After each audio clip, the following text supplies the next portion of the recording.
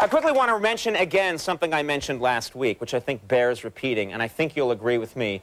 I watch VH1 occasionally. I got nothing going on in my life. And they're showing this movie, The MC Hammer Story. And I've seen the commercials for it. I haven't actually seen the movie yet, but they got this actor to play MC Hammer, and they literally have scenes where people are like, check out those baggy pants. Or, Hammer, what are you thinking? And these really dramatic scenes about Hammer's life.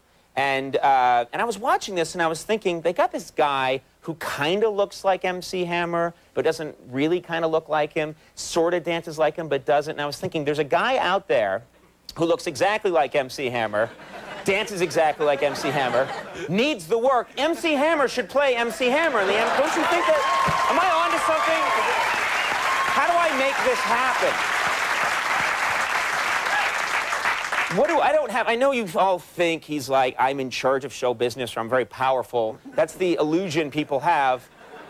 Don't laugh at that, but I believe, I don't know how to make this thing happen. We've got to somehow make this thing happen. I will put up my own money to reshoot it starring MC Hammer and put it not on VH1, but on, what else is there? Is there something like the Bravo network? I'll find another network and I'll put it on, and I think people would get, I might even start asking for donations on the show if people would think that they'd contribute for it. Because,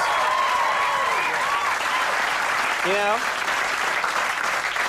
people have been giving a lot of money this year. I think this is where money really needs to go. Finally, a worthwhile charity. All right, well, I'll think about it. I've got a lot of ideas. This noodle's always cooking. That phrase will never catch on.